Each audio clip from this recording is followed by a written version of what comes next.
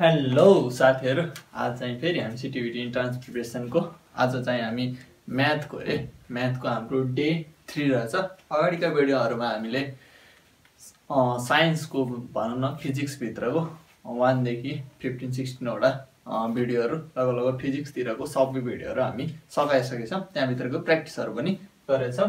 आज चाहिँ हाम्रो म्याथको डे 3 रहनेछ। आज चाहिँ हामीले जियोमेट्रिक बारेमा अनि इक्वेसनहरुको सिम्पल इक्वेसनहरुको बारेमा अनि चाहिँ इन्टरनल एंगलहरु कसरी निकाल्ने रेगुलर पोलिगनहरुको त्योहरु बारेमा यहाँ बुझ्नुहुन्छ तपाईहरुले। मैले चाहिँ सरल लेखिसकेको छु। अब तपाईहरुले मैले यहाँ भन्दिहाल्छु। अनि तपाईहरुले के भन्नु भन्छ के गर्नु भने चाहिँ नोट आफ्नो मेन्टेन गर्दै राख्नु होला। लास्टमा मैले पनि नोट गरेर गरिरहेको छु नि, त्यो पनि तपाईहरुलाई मैले पछि प्रोवाइड गर्दिन्छु। अब चाहिँ हाम्रो जियोमेट्रिक सिरिज हामीले अर्थमेटिक सिरिज अगाडिको भिडियोमा हामीले गरिसकेका छौं। यसमा हामीले जियोमेट्रिक सिरिज गर्छौं है। जियोमेट्रिक सिरिज कस्तो सिरिज या कस्तो सिरिजलाई भन्छौं भन्ने कुरा पहिला बुझौं है। जियोमेट्रिक सिरिजमा के हुन्छ भने जस्तै a फर्स्ट टर्म हुन्छ, त्यसलाई प्लस हुन्छ ar है। यो के भयो भने फर्स्ट टर्ममा r ले मल्टिप्लाई भयो अनि प्लस। अब सेकेन्ड टर्ममा फेरि r ले मल्टिप्लाई भएर स्क्वायर भएको हुन्छ।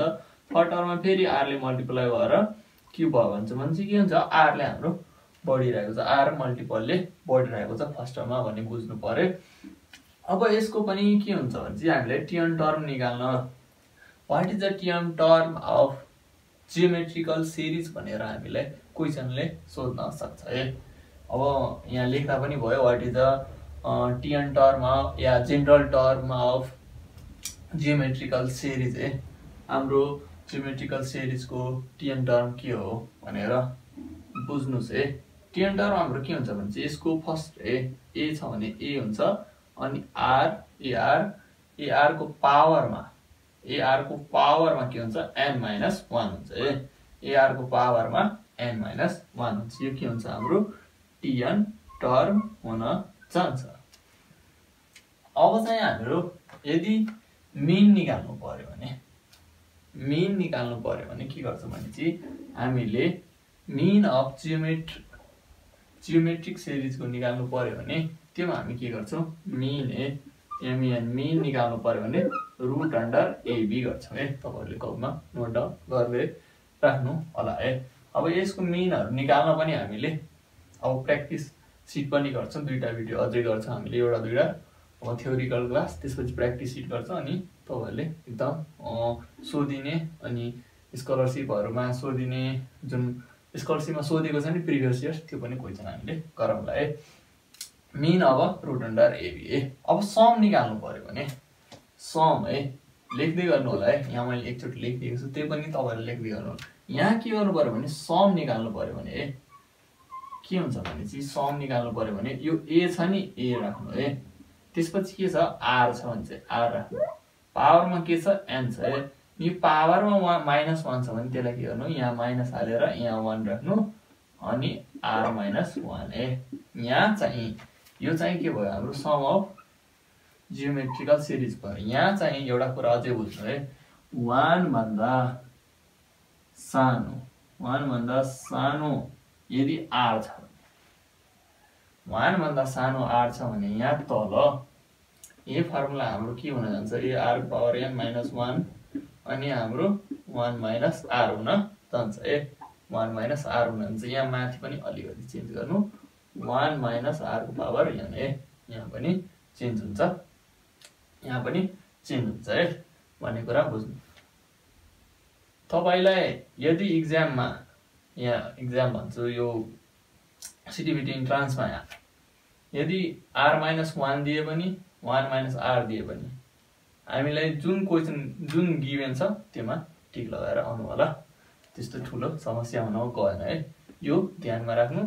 यदि r 1 बाट सानो छ भने हाम्रो के हुन्छ 1 - r हुन्छ। r चाहिँ 1 भन्दा सानो छ भने 1 - r हुन्छ। अरु केही फरक पर्न जाँदैन। हाम्रो जियोमेट्रिकल सिरिजमा अब एउटा इन्फिनिटी अफ सम है। इन्फिनिटी अफ सम भनेपछि जियोमेट्रिकल सिरिजको हाम्रो इन्फिनिटी सम्म दिएको छ भने के हुन्छ भने a divide by r - 1 a divide by r - 1 हुन्छ भन्ने कुरा ख्याल राख्नु होला। यसमा पनि यदि हाम्रो r 1 भन्दा सानो छ भने 1 माइनस r हुन्छ, अरु केही ठुलो कुरा छैन है। यति तपाईहरुले के गर्नु भने चाहिँ यति अब लेखेर भ्याल्नु पर्ने हुन्छ है तपाईहरुले। अब चाहिँ मैले यहाँ इक्वेसनको बारेमा लेखेछु है। के लेखेछु इक्वेसनको बारेमा y बराबर mx प्लस ca। यो इक्वेसन तपाईहरुले सुन्नु भएको होला है। यो इक्वेसन कुन बेला हुन्छ भने चाहिँ जब हाम्रो स्लोप कुनै एउटा पोइन्टमा मात्रै इन्टरसेक्ट गरेको हुन्छ भने त्यो बेला के हुन्छ भने चाहिँ y बराबर mx प्लस c हुन्छ है। ख्याल राख्दै गर्नु होला। कुनै एउटा ठाउँमा मात्र काटिएछ भने त्योमा के हामी गर्छौं y बराबर mx प्लस c लाउँछ। यसको प्रुफहरु हेर्नु छ भने तपाईहरुले मैले स्ट्रेट लाइन 0.1 मा है जुन तपाईहरुको सेमेस्टर सेकेन्ड मा है इन्ट्रान्स के रे यो सीटीबीटी को हाम्रो सिभिल इन्जिनियरिङ तर्फका हाम्रो इन्जिनियरिङ म्याथमेटिक्स सेकेन्ड मा है तपाईहरुले स्ट्रेट लाइन पढ्नु पर्ने हुन्छ। अनि त्यहाँ तपाईहरुले यो y बराबर mx प्लस c या स्ट्रेट लाइनको जति पनि इक्वेसन छ नि त्यो सबै तपाईहरुले त्यहाँ पाउनुहुन्छ। त्यो भिडियो पनि मैले प्लेलिस्टमा गएर चेक गर्नु होला। त्यहाँ यो पनि लेखिहाल्नु होला। प्लेलिस्टमा गएर चेक गरेर जसलाई हेर्नु मन छ त्यो हेर्नु होला। तर तपाईहरुको लागि अहिले चाहिँ सीटीबीटी इन्ट्रान्स प्रिपरेसन गर्ने बेला तपाईहरुको जुन यो यसको प्रुफ गर्ने सोधिदिन है।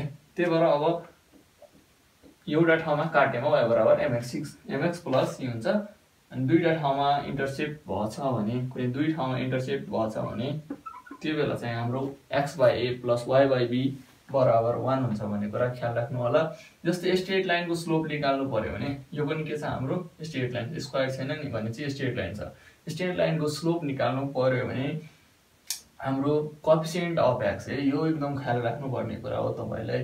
यो है स्ट्रेट लाइनको यदि स्लोप निकाल्नु पर्यो भने यो पनि सीटीबीटी मा सोधेको क्वेशन है।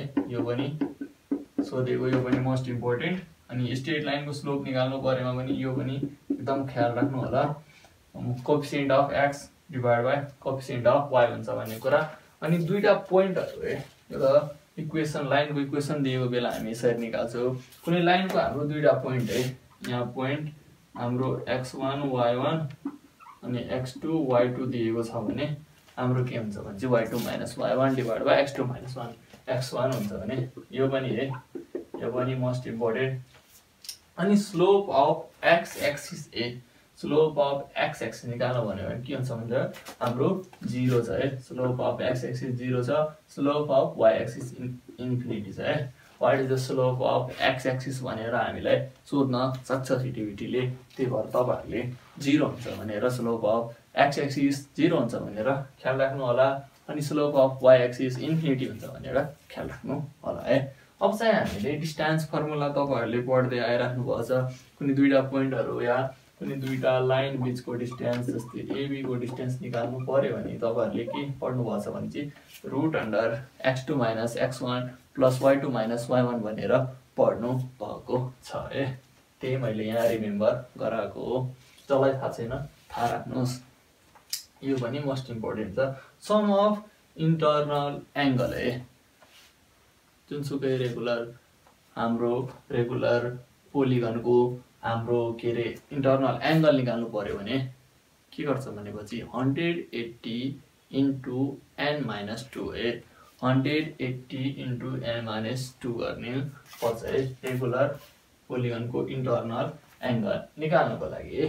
तपाईहरुले एकदम ख्याल राख्नु पर्ने कुरा जस्तै रेगुलर पोलिगनको एउटा एंगल है जस्तै यो रेगुलर पोलिगन भयो भने यसको एउटा एंगल निकाल्नु पर्यो भने के गर्छौं भने चाहिँ 180 n - 2 डिवाइड बाइ n गर्छौं। एउटा एंगल निकाल्नु पर्यो भने यदि यसको एंगल भित्रको पुरै एंगल निकाल्नु पर्छ भने यो डिवाइड बाइ n हटाइदिन्छौं। त्यसपछि यो भित्रको पुरै एंगल n भनेपछि यहाँ के हुन्छ नम्बर अफ यो लाइन हुन्छ है। यहाँ 3 छ भने 3 राख्नु 3/2 गयो 180 हुन्छ। अब 4 जस्तै यो रेक्ट्याङ्गुलरको 4 राख्यो भने 4 - 2 हुन्छ भने 3 को कति भयो 360 हुन गयो। सम अफ हाम्रो ट्रायंगल कति हुन्छ इन्टरनल एंगल सम अफ ट्रायंगलको 180 हुन्छ रेक्ट्याङ्गलको 360 हुन्छ। जस्तै यहाँ मैले लेखिदिन्छु एउटा कुरा some of all the external angle of triangle is कति हुन्छ 360 हुन्छ। यो पनि एकदम ख्याल राख्नुपर्ने कुरा हो तपाईहरुलाई सिटिभिटीले सोध्न सक्छ हामीलाई।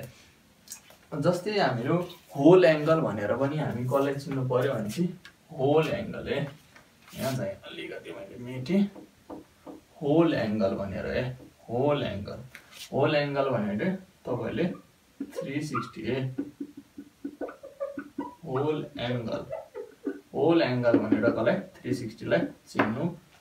होल एंगल तलको मध्ये कुन होल एंगल छ भने what is the whole angle in between what is the whole angle this data या के भनेर तलको मध्ये कुन होल एंगल छ भनेर सोध्न सक्छ। त्यो बेला हामीलाई 360 मा टिक लगाएर आउनु पर्ने हुन्छ। अगाडिको भिडियोमा हामीले के गर्छ भने चाहिँ स्ट्याटिक्स का तथ्याङ्क शास्त्रमा हाम्रो त्यहाँबाट एउटा न एउटा क्वेशन आकै हुन्छ फर्मुला बेस क्वेशन हुन्छ। त्योमा तपाईहरुले एकदम ख्याल राख्नु पर्ने कुरा हो। हामी भिडियो चाहिँ म्याथको 4 मा चाहिँ स्ट्याटिक्स भन्ने गर्छौं। अब चाहिँ यो भिडियो यही समाप्त गर्यो। भिडियो मन परे लाइक एन्ड सब्स्क्राइब गरेर जानु होला। Thank you for watching. Keep loving. पढ्दै गर्नु होला। Best of lock.